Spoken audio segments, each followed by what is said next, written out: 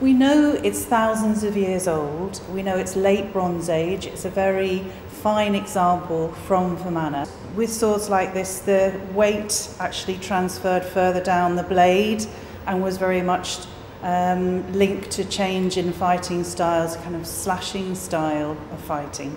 It would have had a wooden grasp at the top of the sword itself, but actually it's in very good condition, and I'm sure it's got a few stories to tell of when and where it was used, but it's not far off what it looks like today.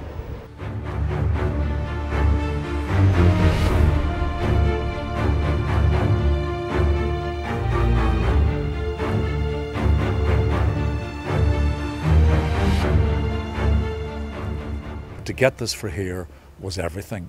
So the idea that it could go into private hands again, or to go to a somewhere else, a museum somewhere else, would be unacceptable. So this was an opportunity for all of us to galvanise our efforts to come together as a community with the museum to procure it for Enniskillen so that it could be here forever in public ownership and everybody could come along and look at it as it was theirs.